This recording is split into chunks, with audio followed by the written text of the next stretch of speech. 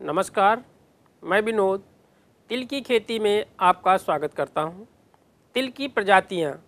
तिल की कई प्रजातियां पाई जाती हैं, जैसे कि type 4, type 12, type 13, type 78, Shekhar, प्रगति, तरुण, कृष्णा एवं B63 आदि हैं। खेत की तैयारी। तिल के लिए हल्की एवं दोमट भूमि अच्छी होती है, फिर भी यह फसल दोमट भूमि से काली मिट्टी में भी उगाई जा सकती है। खेत की पहली जुताई मिट्टी पलटने वाले हल से तथा बाद में 2-3 जुताई कल्टीवेटर या देसी हल से करके खेत में पाटा लगाकर भुरभुरा एवं समतल बना लेना चाहिए। बीज की मात्रा एवं बुआई। 1 हेक्टेयर खेत के लिए 3 से 4 किलोग्राम बीज पर्याप्त होता है।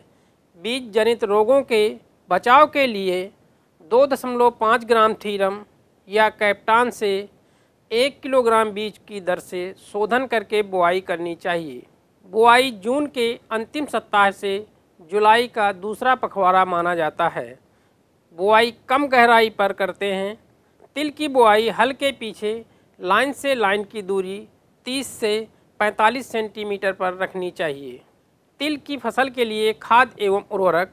खाद एवं उर्वरकों का प्रयोग भूमि परीक्षण के आधार पर करना चाहिए। 80 से 100 कुंटल सड़ी गोबर की खाद खेत तैयारी करते समय आखिरी जुताई में मिला देना चाहिए तथा 30 किलोग्राम नत्रजन, 15 किलोग्राम फास्फोरस एवं 15 किलोग्राम पोटास तथा 25 किलोग्राम गंधक 1 हेक्टेयर में तत्व के रूप में प्रयोग करना चाहिए। नत्रजन की आधी मात्रा, फास्फोरस, पोटास तथा गंधक की पूरी मात्रा बुआई के समय तथा बची हुई आधी नत्रजन की मात्रा पहली निराई गुड़ाई के समय खड़ी फसल में देना चाहिए। सिंचाई। तिल वर्षा ऋतु की फसल होने के कारण सिंचाई की आवश्यकता कम पड़ती है। यदि वर्षा ना हो तो आवश्यकता अनुसार सिंचाई करनी चाहिए। फसल में 50 से 60% फलत होने पर एक सिंचाई करना आवश्यक होता है। खरपतवार नियंत्रण। तिल की बुआई के 15 से 20 दिन के बाद पहली निराई गुड़ाई करके खेत को साफ रखना चाहिए। दूसरी 30 से 35 दिन बाद निराई गुड़ाई करते समय बिरलीकरण या थिनिंग करके पौधों की दूरी 10 से 12 सेंटीमीटर कर देनी चाहिए। रसायन में एलाक्लोर 50 EC 1.25 लीटर मात्रा 1 हेक्टेयर की दर से बुआई के बाद 2 से 3 दिन के अंदर भूमि पर छिड़काव 700 से 800 लीटर पानी में मिलाकर करना चाहिए। रोग नियंत्रण। तिल की फसल में फिल्लोडी, झुलसा रोग लगते हैं।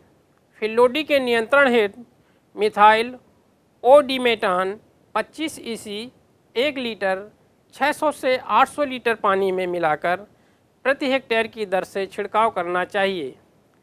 झुलसा की रोकथाम के लिए 3 किलोग्राम कॉपर ऑक्सीक्लोराइड या 2.5 किलोग्राम मैंकोजेब 1 हेक्टेयर की दर से 700 से 800 लीटर पानी में घोलकर 2-3 बार में छिड़काव करना चाहिए। तिल की फसल में कीट नियंत्रण।